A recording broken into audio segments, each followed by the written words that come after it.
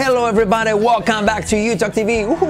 Yes, hoy tenemos una petición muy recurrente y que os gusta mucho, que es la diferencia entre batalla y botella y un par de extra bonuses bastante interesantes. Alright, I'll see you guys in just 1 minute. Stick around. Subscribe, you're not gonna die. Subscribe, and it won't make you cry.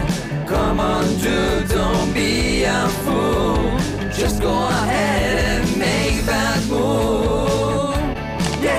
Okie dokie, welcome back to YouTube TV. And first of all, you can follow me here on my Instagram as Fran Monage. Y a Carlos le puedes seguir en su Instagram también como Carlos Monage. There you have it. Alright, so lo que vamos a hacer, como te decimos, diferenciar sobre todo entre batalla y botella, que es esta pregunta recurrente que nos hacéis. Y para eso vamos a ver primero su pronunciación, la pronunciación de cada una de estas palabras, más luego unas cuantas de frases para que las practiques y además un par de palabras de extra bonus, ¿vale? Que van a ser escarabajo y burbuja, que suenan también realmente parecidas. Para lo cual, además de daros pronunciación y ejemplos de frases, vamos a hacer al final una frase final que recopila todas estas palabras, como un trabalenguas. Alright, so stick around, quédate hasta el final, stick around. La primera palabra, que es la tan preguntada por todos, batalla. ¿Cómo se pronuncia batalla? Fijaos cómo se dice. Se dice battle, battle. Pero vamos a desglosarlo bien para que aprendas a diferenciarlo con otras palabras. ¿Qué es lo que tiene esta palabra? Al igual que el resto de palabras que vamos a ver aquí, tiene la L final, letra clave. ¿No sabes lo que son las letras clave? Echa un vistazo a la descripción del vídeo y ahí tienes un enlace a una lista de reproducción con estas letras clave y semiclave. Y entonces tiene la letra L al final, ¿vale? En este caso battle, battle, pero que también lo comparten el resto de palabras. La L de Manuel, Miguel, Raquel, pencil, battle. También la letra semiclave la tienen todas estas palabras, que es la T como una R suave. Ya sabes, la T y la D en inglés cuando va entre vocales se pronuncia como una R suave española de Mario, María, pero, ¿vale? Sí, entonces se puede decir realmente battle, pero vamos a decir battle, pues así lo dicen, ¿vale? El resto de casi toda la población nativa de inglés, battle. Y luego, ¿qué es lo que diferencia todas estas palabras que vamos a ver aquí? Batalla, botella, escarabajo, la primera vocal. En este caso se escribe con una A, ¿vale? Y se pronuncia como ea, battle. Es este fonema que abajo también te dejamos un enlace a las vocales. Tenemos un vídeo que es muy extenso sobre todas las vocales y es este fonema que se hace como ea. Por ejemplo, tenemos ran, can, ¿vale? Corrí, ran, lata o también poder, can, ventilador, fan. Es como ea. De hecho, el símbolo fonético se escribe al revés, ae, pero se pronuncia ea. Y se puede hacer así, ¿vale? Can, fan, o directamente como una E, can, como el novio de Barbie. I can, yo puedo, I can, o can. Entonces, en este caso, ese es sonido y va a ser, por lo tanto, battle. Se puede hacer ea, Bea, como Bea. Hola, Bea, ¿qué tal? Mi amiga Bea, battle. O se puede hacer simplemente con E, battle. O sea, ea o más tirando a E, como prefieras. Battle. Pero es importante que tienda a una E, pues eso diferencia de la siguiente palabra, que será botella, como veremos, ¿vale? En todo caso, repite conmigo, battle, batalla, batalla, battle. You got it? All right? Cuida, no digas battle o con la L, ¿vale? O battle, sino battle. La L está muy atrás. Insisto, echa un vistazo al enlace de abajo donde aparecen nuestras letras clave y verás cómo esa L no va a ser pencil, sino pencil. Y no va a ser, por lo tanto, battle, sino battle, batalla, battle. Alright, una frase para practicar esto y va a ser, no vamos a perder esta batalla. We're not going to lose this battle. Alright? Verás que tenemos we're not, letra R clave, we're not going to se convierte en going to. T semiclave, going to lose. Lose, letra clave, lose, Manuel, Miguel, Raquel, L, lose, this, semiclave, TH, letra clave, I como E, this battle, ¿ok? Con ritmo sería, we're not going to lose this battle. Repeat, we're not going to lose this battle. We're not going to lose this battle. Repeat, we're not going to lose this battle. Una vez que lo tenemos unido ya sería entonación. No, we're not going to lose this battle. I'm telling you, insisto. ¿Cómo se dice insisto? I'm telling you. We're not going to lose this battle. All right? Battle. All right. Okidoki. Batalla. Segunda palabra. Botella. Lo mismo. Tenemos la L al final. Tenemos la T como una R suave. Y tenemos la primera vocal, que es la que cambia. En este caso, batalla de botella. Que es puramente... Se escribe con O, pero es puramente una A. Battle. Battle. Este sonido de vocal, que se representa generalmente con O, también con otros símbolos, otras vocales, pero es un sonido como una A. Y aparece también abajo, verás en la descripción en las vocales, en el vídeo de las vocales, aparece junto a palabras tipo como por ejemplo hat, o doctor, o job, ¿ok? Una A, ¿vale? Muy abierta.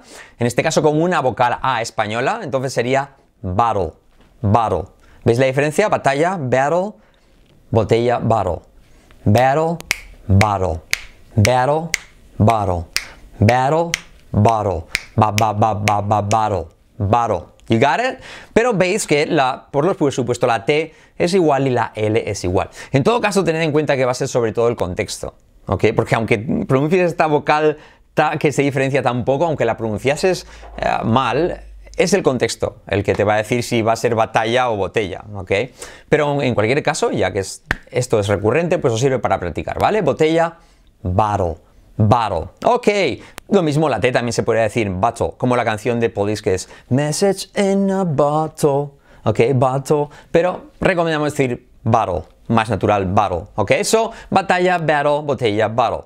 ¿Me puedes pasar la botella? Could you please pass the bottle? Could you please pass the bottle? Por algún motivo se puede decir pass me the bottle, pero suena más natural entre nativos que digan pass the bottle. ¿Puedes pasar la sal? Can you pass the salt?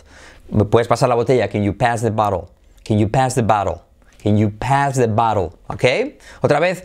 Could you please pass the bottle? Could you please pass the bottle? Could you please pass? ¿Ves como pass? Es como ea y luego va. Battle. Alright, una vez que tengas la unión de palabras ya podrías hacer la entonación. Como es una pregunta sería, hey, could you please pass the bottle? Hey, could you please, con letra clave L, hey, could you please pass the bottle? Alright, very cool. La tercera palabra, en este caso es escarabajo. ¿Y qué tenemos aquí? Pues fijaos, es una I pura y dura, beetle. Beetle. Es una doble E, pero que no te engañes, esta doble E para equivocarte porque realmente es una I. Y no es una I corta, es una I tal cual. Y lo que se llama en fonética I larga, pero como una I española. A, E, I, O, U, B, B, B, B, B, beetle, beetle, beetle. Escarabajo, B, B, B, B, beetle. Lo mismo, T como R suave y la L al final, ¿vale? Letra clave, Manuel Miguel Raquel, beetle, beetle. The Beatles, la banda, pero cuidado porque los Beatles se escribe Beatles. Fueron un cambio que hicieron ahí ellos, no sabemos por qué, pero en cualquier caso, escarabajo, beetle, beetle. Repite conmigo, beetle. Alright, por lo tanto tenemos battle, bottle, beetle. Battle, batalla, battle, botella, bottle, escarabajo, beetle. Battle, bottle, beetle. Battle, bottle, beetle. Battle, bottle, beetle. You got it? Alright. La frase para escarabajo sería: ten cuidado, no pises al escarabajo. Watch out not to step on, fíjate, step, esa E casi como una step on the beetle. Watch out not to step on the beetle. Watch out not to step on the beetle. Watch out not to step on the beetle. Watch out not to step on the beetle. Ya como es afirmativa sería yes. Watch out not to step on the beetle. Aunque ese yes no pega mucho ahí, pero en cualquier caso te da el punto alto, ¿vale? Yes. Watch out not to step on the beetle. Watch out not to, incluso not to, puede ser not to step on the beetle. Yes. Watch out not to step on the beetle. Yes. Watch out not to step on the beetle. Alright, very cool. So battle, bottle, beetle. Y una más como extra bonus que es burbuja, ya más diferente, pero aquí tenemos el sonido bubble, escrito con U, bubble, bubble, que es como, fonéticamente es como una A, pero sin el palo de aquí, ¿vale? Y las palabras patrones son some, come, some, algunos, come y divertido, fun. Some, come, fun, bubble. ¿Ves? Some, come, fun, bubble. Lo mismo, echa un vistazo abajo tienes el video sobre las vocales y ahí te damos un montón de palabras clave, palabras, digamos, referencia para que sepas estos sonidos de vocales, ¿vale? Some, come, bubble, bubble. Lo mismo, L al final, bubble, bubble, burbuja, bubble. Alright, él ha estado viviendo en una burbuja. Ha sido un tío muy famoso y mira, pues es que ha estado como en una burbuja, ¿vale? So, he's been living in a bubble. He, eso sí que es una I. He's been, eso es una E, been, living, y como él, living, viviendo en, y como en a bubble. Letra clave L y sonido vocálico, bubble. Alright, he's been living in a bubble. Yes, he's been living in a bubble. Con ritmo. He's been living in a bubble. He's been living in a bubble.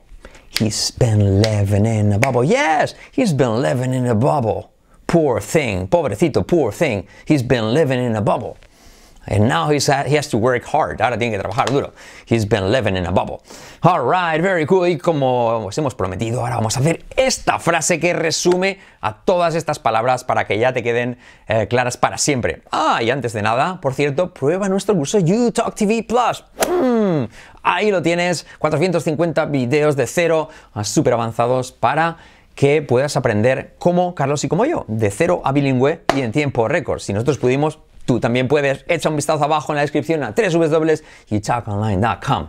There you have it. All right. So, la frase en concreto que tiene todas estas palabras tipo trabalenguas es: el escarabajo estaba en una batalla con la burbuja en la botella. Vaya tontería, pero os va a servir para aprender estas palabras. Fijaos, the beetle was in a battle with a bubble in the bottle. Otra vez, the beetle was in a battle with a bubble in the bottle. ¿Sí? Beetle, battle, bubble, bottle. Alright? The beetle was in a battle with a bubble in the bottle. Alright? Vamos a hacerlo con ritmo. The beetle was in a battle with a bubble in the bottle. The beetle was in a battle with a bubble in the bottle. Para despacio. The beetle was in. Con E. The beetle was in a battle with a bubble in the bottle.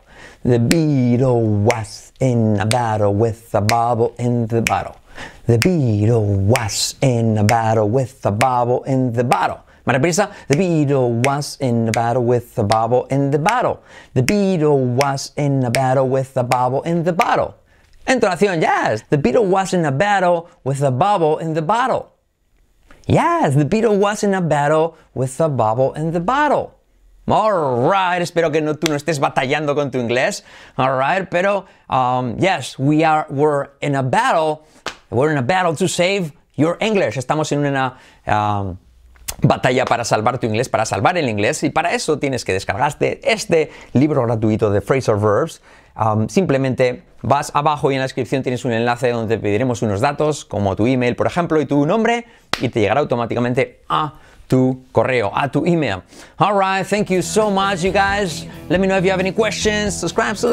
You're not gonna die. Subscribe, and it won't make you cry. Suscríbete a YouTalk TV y sígueme en Instagram como Fran Monash. Y también puedes seguir a Carlos como Carlos Monash. There you have it. Alright, thank you guys, and see you next time. Bye bye. Espera, todavía no te vayas. No te vayas sin conocer nuestro producto YouTalk TV Plus. ¿Dónde? Aquí. Tienes que darle aquí. Clic aquí.